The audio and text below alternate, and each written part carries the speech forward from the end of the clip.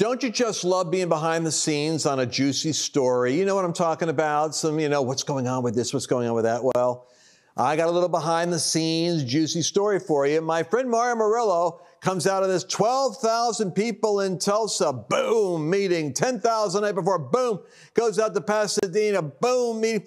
And then I read this blog. We had 900 pastors at a luncheon up in Batavia, New York, the stomping grounds of Charles Finney. And they're preparing for a mighty move of God. But something happened. Pastors were not in agreement with him, mentioning Trump once or twice in a positive light. How odd is that? And what does that tell you about the nature of the coming move of God? I had to go right to him. I asked him to rearrange his schedule to give you an exclusive personal update about this move of God. And I believe it is a move, not meetings, but a movement, and what the future holds. You don't want to miss this one.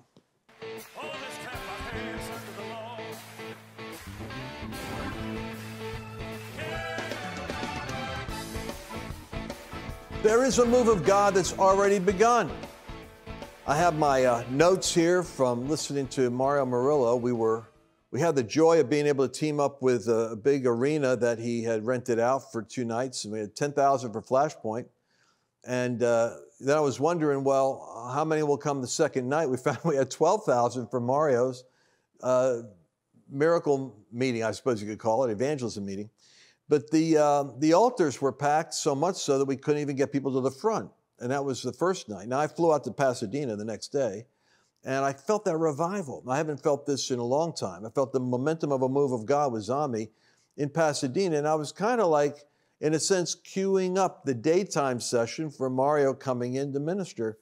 And debriefing with him afterward and saying, I do think the move has begun. And I believe it's a movement that's different than previous movements. And we have to analyze that. And then as I'm getting home, getting back in my routine here in Dallas, Texas, and Mario, I'm looking at a blog. Actually, I got a notification from someone who was going to be going to upstate New York.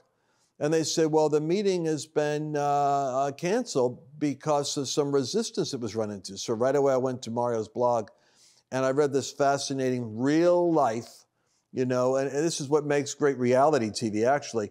Something's happening right now where there's already pushback and challenges on a move of God. And that just tells me we're right on track. So let me bring Mario Murillo in. And Mario, welcome. So good to see you again. I'm familiar with that backdrop. You're familiar with mine. We do Flashpoint instead of Fab Four. We'll do a dynamic duo. How's that? Yes, that's it. All right. That's what we are. So give us the update on what's happening because so many people are following with great interest now. What is becoming, I believe, the beginning of a movement. Yes. Right now, Lance, there are 20 cities in America as a direct result of Tulsa. 20 cities that are asking us to come to speedways, stadiums, and arenas and tent sites. And they say, you need to come. We're ready for you. We've got an army. We've got thousands that want to do it. And one group that's already buying 5,000 chairs in anticipation. And so it's a moment of extremes. And what happened in New York is it wasn't the resistance that stopped us. It was the silence of those who claimed to be a part of the army. And I'm not even going to attack them or condemn them. I think they were hit by something that maybe they weren't prepared for. We had the most fiery pastors' brunch ever back in April. And it was amazing, their reaction. But there was a strange thing that happened, and it's in the volunteers. It's a metric that we use. The streets in Batavia, Buffalo, and Rochester are open to the gospel. Hundreds of people want Christ. Our workers found out that the fish were practically jumping in the boat. That wasn't our issue. Jesus defined the issue when he said, the harvest is great and the laborers are few. Pray the Lord of the harvest that he will send laborers. And that prayer is a prayer that we prayed vehemently, but here's what happened. a group of ministers in that region have a very strange view of Trump and the Democrat Party. They have a strange view of what unity is, of what revival is, and I think that they kind of muzzled the army a little bit. So we ended up with, instead of like we had in Hanford, 1,400 volunteers, we had less than 300. And we were going to have a tent that could handle over 3,000. And who was going to pray for them? How many ushers were we going to have? How were we going to handle this massive infrastructure? And it became very clear that we were going to end up in a situation that was really not sustainable. And so, you know, today I want to deal with the attitude that was there. And I want to tell you why I feel that God told me to lay the axe to the root. But that essentially is what happened. So just for future cities' sakes, because many of us don't understand the mechanics and really the engineering of what you do, but you need a certain ratio of workers. And what do these workers do? These volunteers are actually an extension of the ministry team. So what are they doing? Well, we feel that it is important to get into the city, into the stores, the schools, the neighborhoods, go door to door. We're not letting the Jehovah's Witness stop us from what we know will work for the Christians. And the misery, this is what everyone is missing right now, how miserable Americans are. They're absolutely miserable, filled with anxiety and worry, depression and despair. We go to their doors, we offer them food and things for their house, and then we pray for them, and they're weeping. Everywhere we go, they're weeping. But it's so difficult to explain to a church that I think has been told that this is the way it is. Our church has been 50 members, 100 members for 20 years. They can't fathom that the harvest is that ripe, and it is. And so we did everything in our power. And then I began to weigh the exhaustion of our workers who were out on the streets and looking for the reinforcements that never arrived. And it was a very painful and heart-rending decision. Okay, so these workers then are people that are actually going out and evangelizing, and kind of like Jesus sent them 2 by 2 into every city he was about to go into.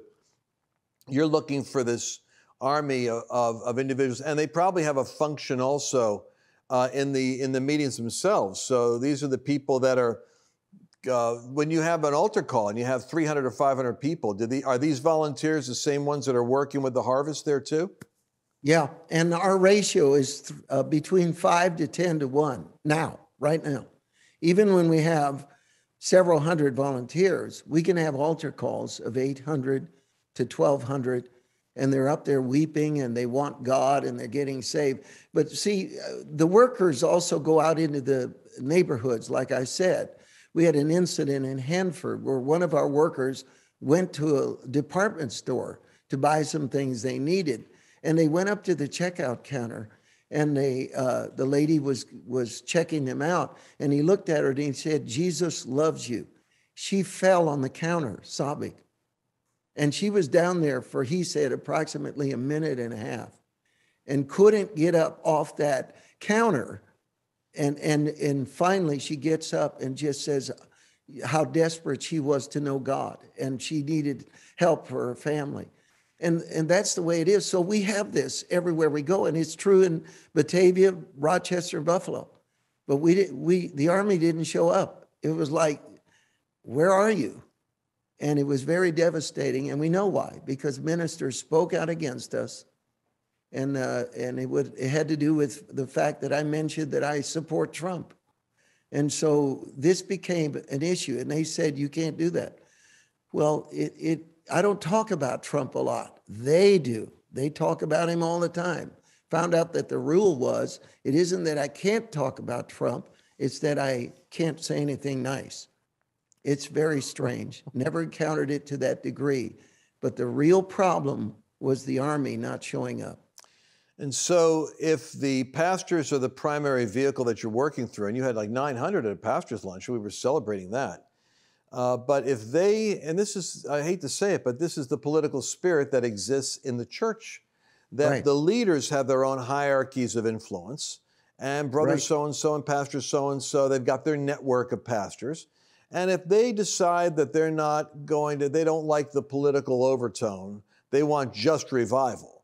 And in other words, they want John the Baptist to preach forgiveness of sins and repentance, but don't mention Herod and don't mention taxes, which is, by the way, 2 sermons. We only have 3 sermon subjects he talked about, and had to do with soldiers being content with wages and about taxes and about Herod. We only have a couple of subjects, and it was all dealing with the affairs of what was going on at that time, and they were in response to the questions the people had.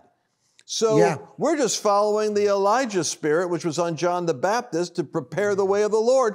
But the Pharisees and the Sanhedrin, they actually didn't approve of the baptism. If you remember, the clergy at that time, they were like going out to observe it and report on it, but they didn't embrace it. And Jesus set them up that way. He said, was John the Baptist from heaven or from men? And he knew that the clergy had a problem with the move of God. So it's a weird thing in a way. We're doing the right thing. We're going to the Jew first and then to the Gentile. We're going to the church first. And I always wondered why it is that you seem, to my mind, obsessed so much with pastors. But I hear you preach and you talk about pastors, and I thought, why is he talking about pastors? It's as though your burden is the pastors are the gatekeepers to the harvest. And they, as you're seeing now in New York, if the pastors aren't in a unity with what God's doing, they actually can close the gate to the harvest, can't they? Yeah, and I was ready to go. I'm a fighter. I started preaching on the streets. I never quit, won't back down. If I know God told me to do something, I don't care what opposition I face. This was a clear case of a silence that was induced by a culture, and it's a very strange one, because they talk about revival, revival, revival. And I was reminded of the verses in the Bible where Jesus said, you decorate the tombs of the prophets, and even acknowledge that it was your ancestors who killed them. And it's almost like the virtue signal saying, we're going to decorate their graves. Well, you talk about Charles Finney up in Western New York, you're going to get a hearing. But I promise you, I knew Charles Finney's teaching. I knew the Presbyterians hated his guts back then.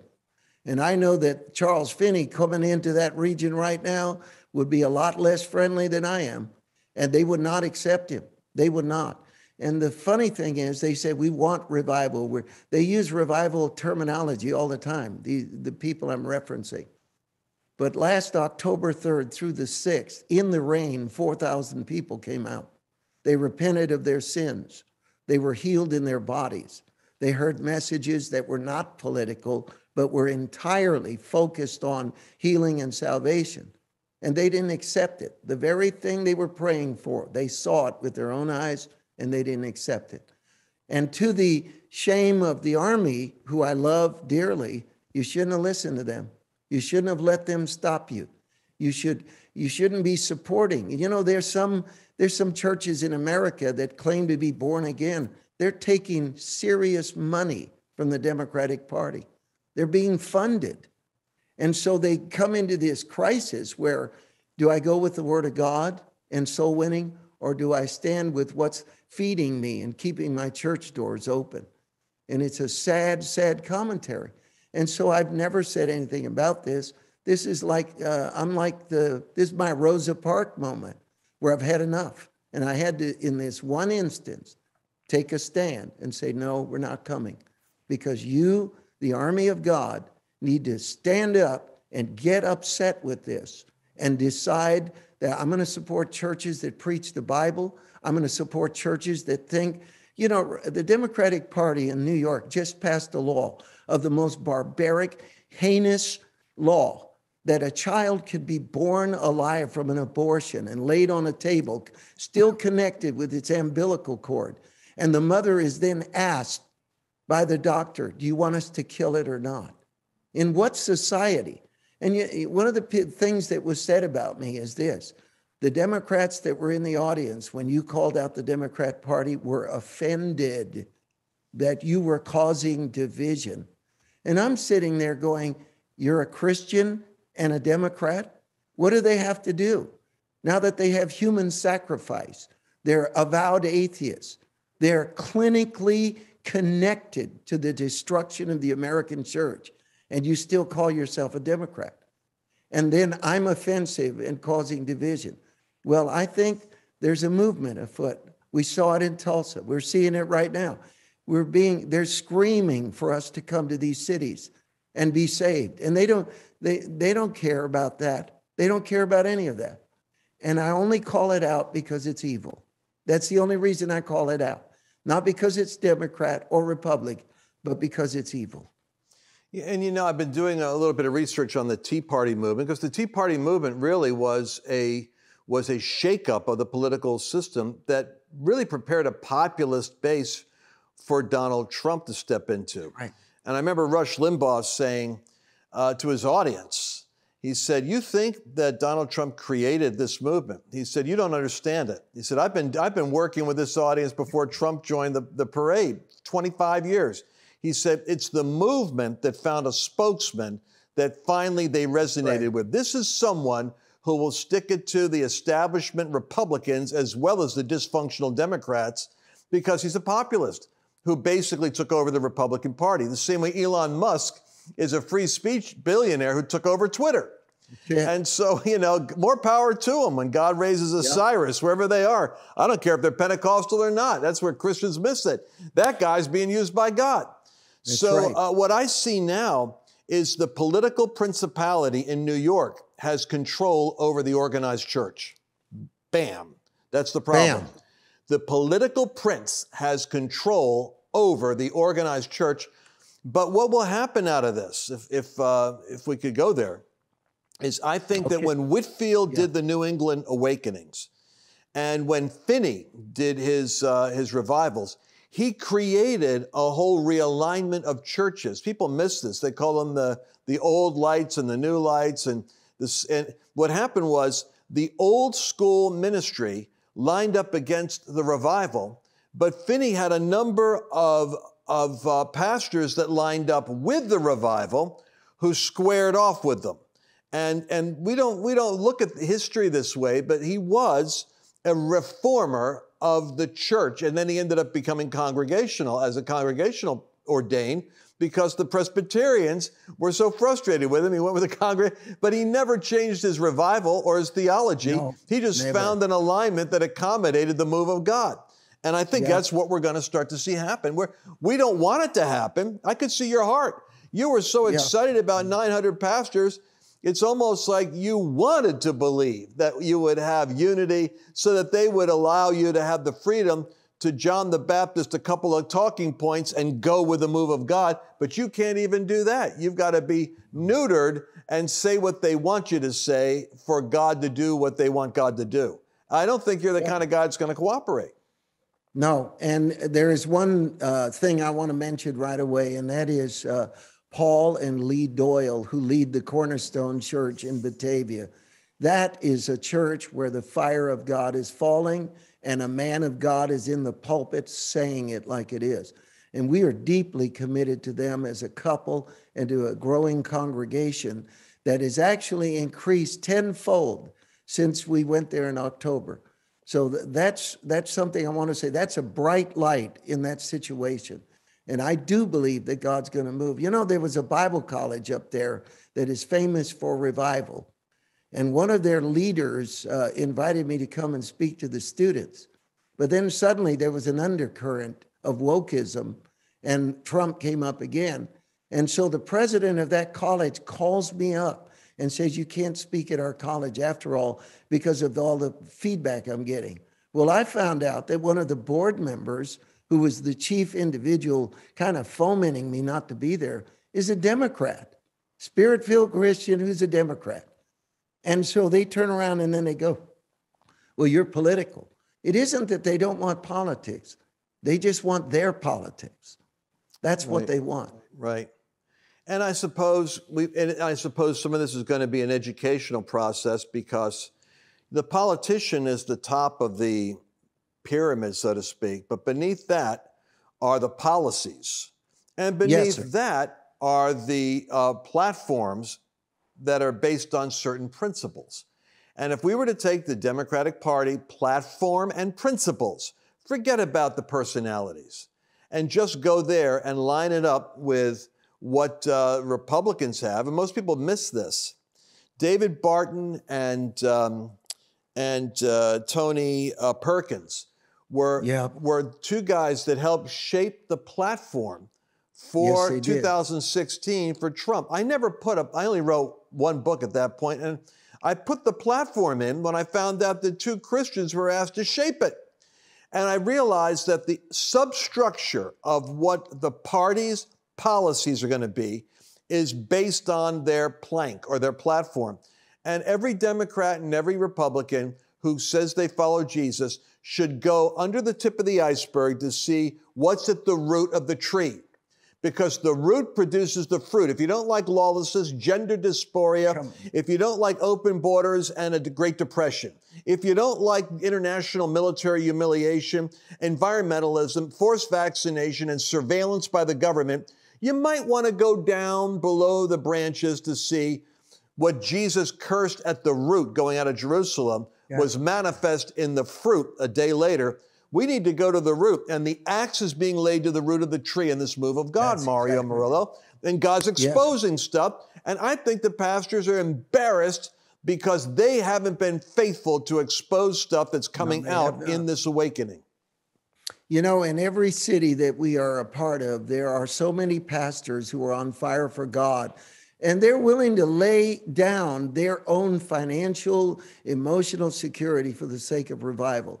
And so I'm a friend of the pastors, but I am deeply, deeply hurt by the fact of the insecurity and the fear mongering and the grasping to hold on to control, which is so, maybe in a prior era that would be allowable, but we have a nation on the brink and God is rising up.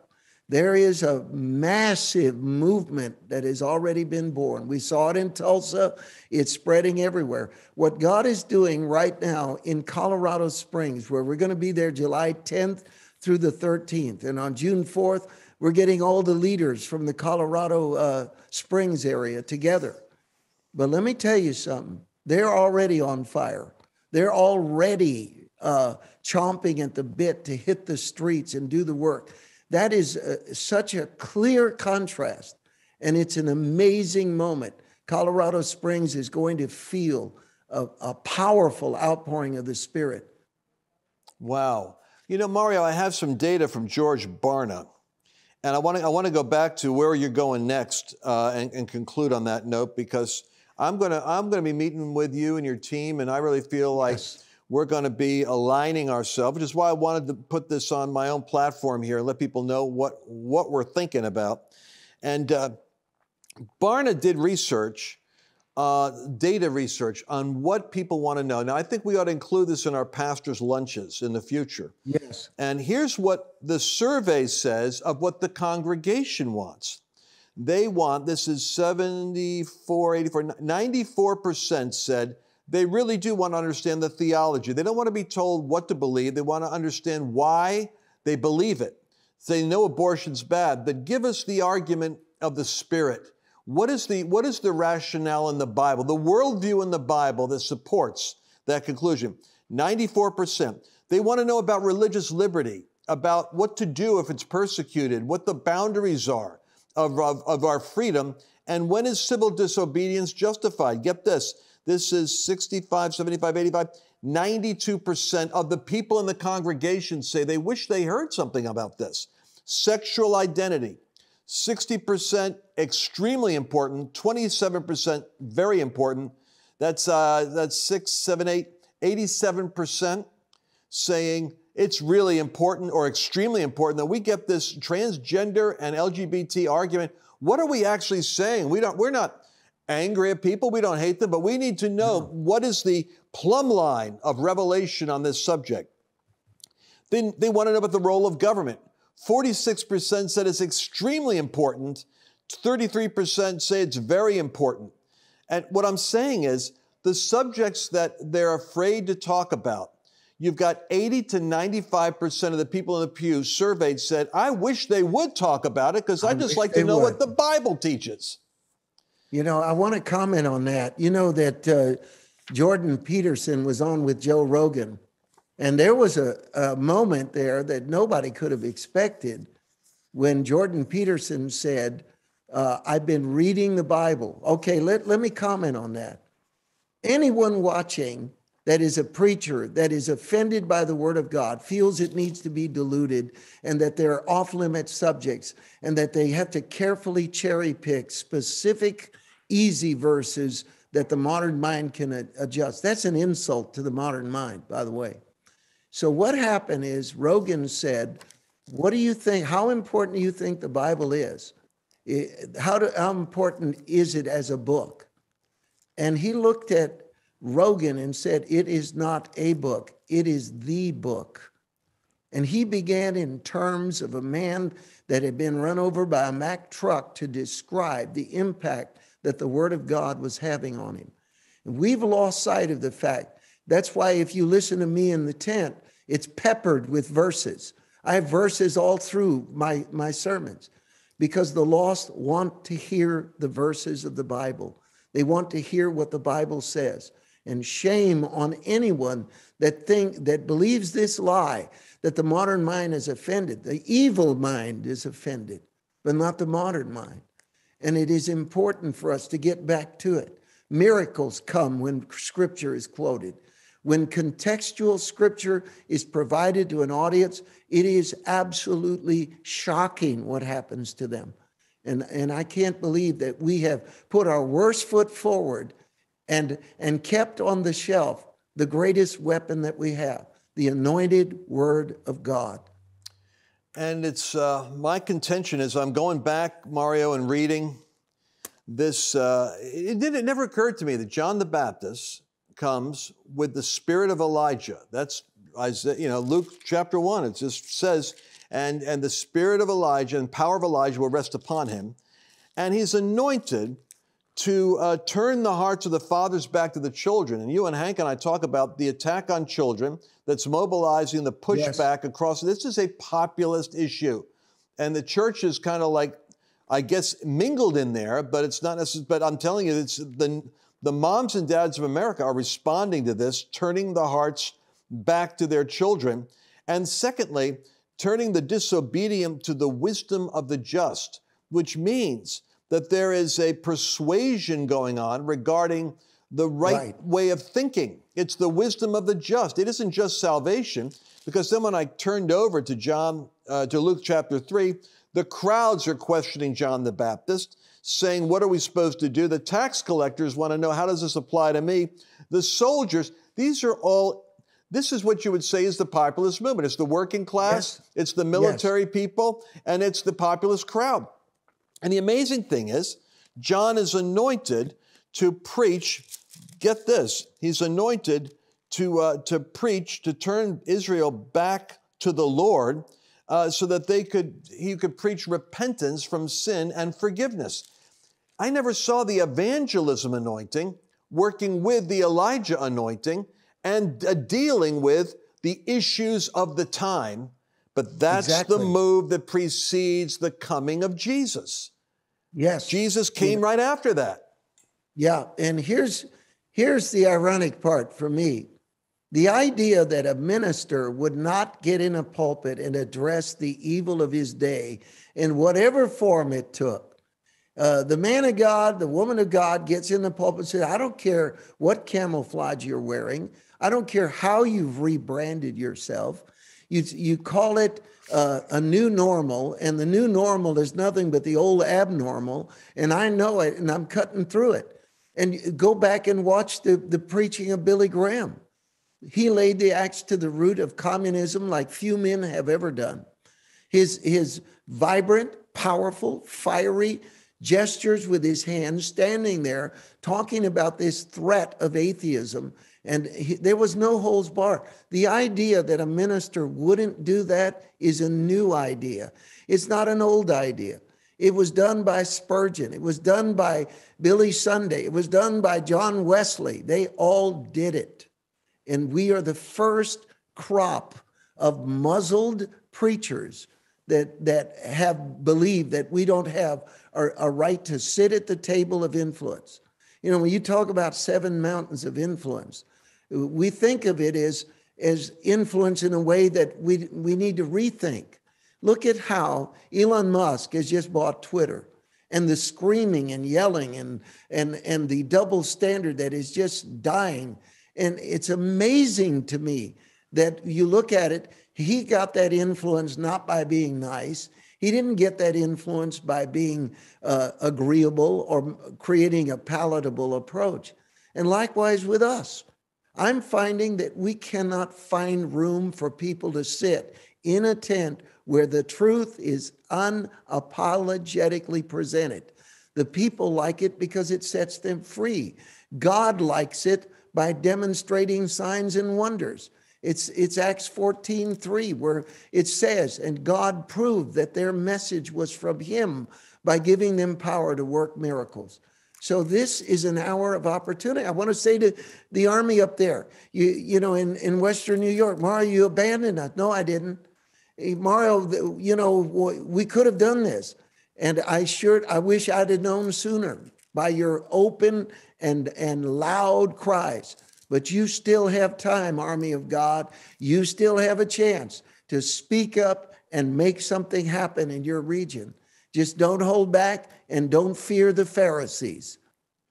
Well, that's a powerful statement. You know, I'm thinking we might be in an Acts, I guess it might be close to like, where was it? Chapter 13, where Paul and Barnabas were ministering, and the crowd was enjoying the populist movement. The people were enjoying it, but the rulers of the synagogue that they were really trying to work with spoke evil of what was going on and even blasphemed what was happening. And Paul made an interesting statement, and it is in Acts 13. The next Sabbath, nearly the whole city assembled to hear the word of the Lord. All of Batavia, yes, all of Rochester, they all came out.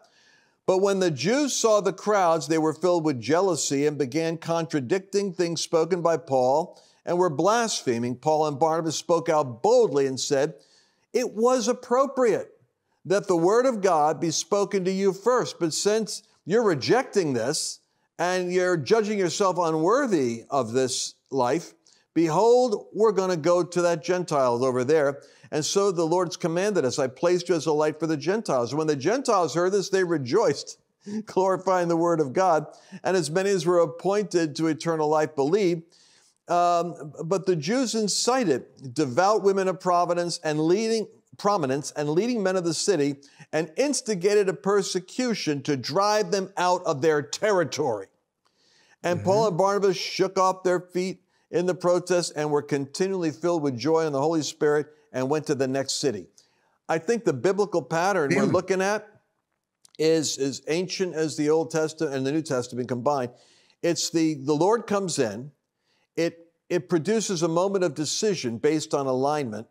And if you're not in alignment with what God's doing, you actually oppose it, and you end up rejecting yourself from participating. And God says, I went to you, now I'm going to, the harvest is still there.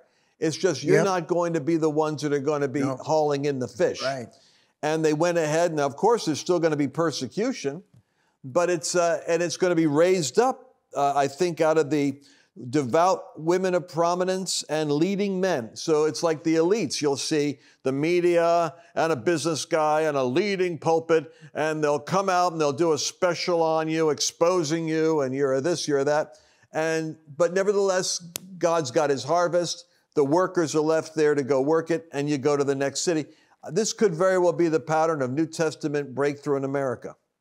Yep. You know, and I want to add something to this. I don't know how much time I've got left. I don't know. Every day to me is a gift. And every day I have to make a painful decision. How can I do the most good in the least amount of time?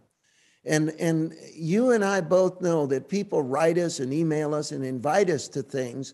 And you get the feeling from their side that we have all the time in the world. Come and do our conference because you got time to do this. Come and go over here and do this for us. You got plenty of time. We don't. And we have to choose our moves exceedingly carefully with surgical accuracy. I got to know where I belong, where I should be preaching. And right now, I haven't got one iota of time to persuade a reluctant army.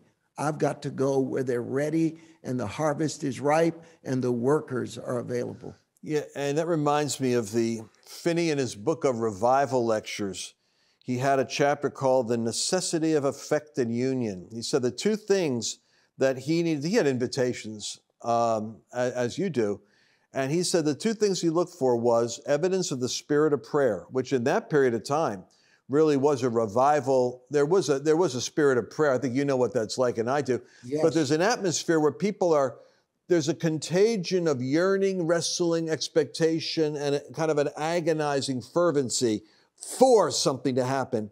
And he sent his teams ahead to scout out like spies to see, is the spirit of prayer there? Or do we have to bring it with us? And secondly, how united are the clergy for what this really is? Do they understand what they're asking for? Yeah. And if they could see that the clergy were united for what God was sending, and the people were in prayer, and the atmosphere was sufficiently, had the voltage, then Finney took that as two signs that it goes to the next level of where do we go and how do we schedule. And I think you said something to me about Billy Graham. Wasn't it a Greta Van Susteren or an interview that he said there were two things he would do differently? Let's share that with the audience before we close out, because that had an impact on me, and I came home and shared it with the team. Okay, the first thing that Billy Graham said is that if I had it to do over, he's 94 when he said this, he said, I would have studied more.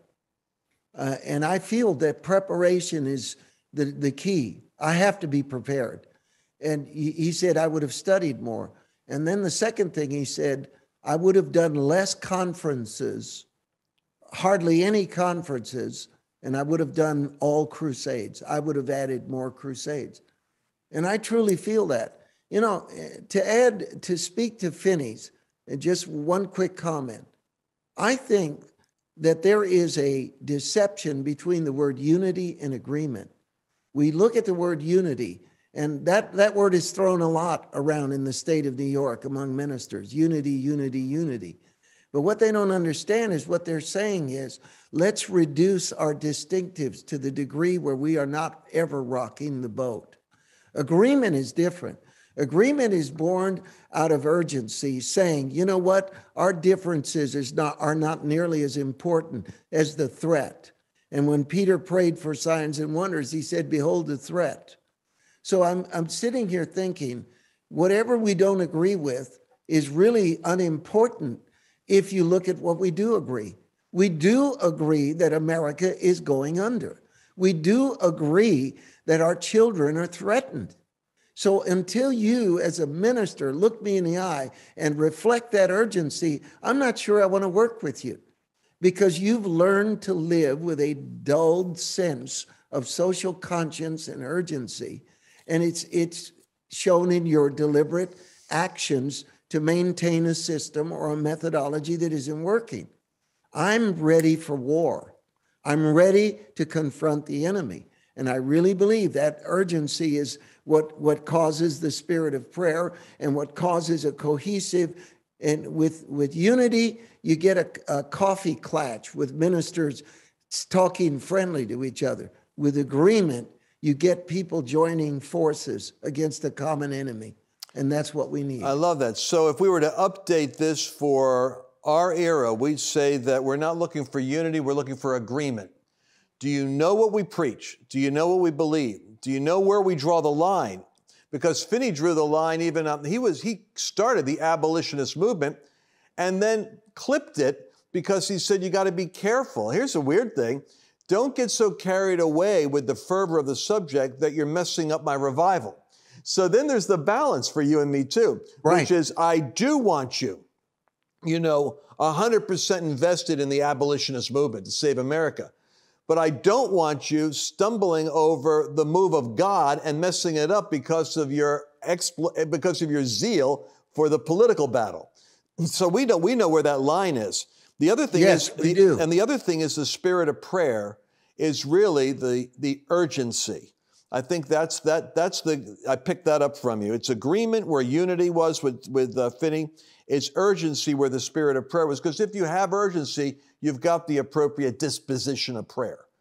It's that we must have this now. And to your point, I mean, I'm looking at invitations I've gotten, and it's which is why I want to meet with you and talk about what God is saying, because I don't want to fill the calendar with men's retreats and pastors' retreats and some of my favorite churches doing a special conference. I mean, I would like to. I felt the conviction when you said that something different is happening, and nobody's doing it, Mario. I mean, what really has to happen is, I mean, I'll take the responsibility for this part, but we have 2,000 people saved.